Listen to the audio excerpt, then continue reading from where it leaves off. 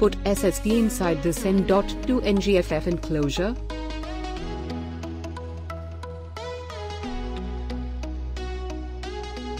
Then attach it with the laptop USB port. Here you can see USB pop up. What here's not showing partitions.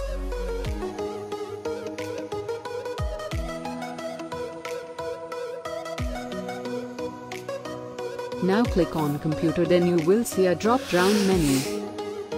Click on the manage option.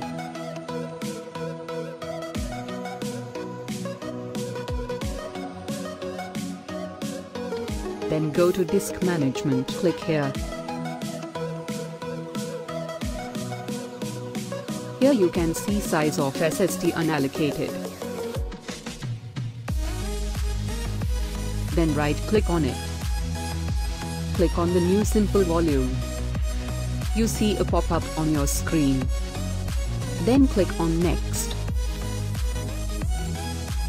Then click on finish. Here you can see partitions created. Then you see a pop-up on the right side of your screen.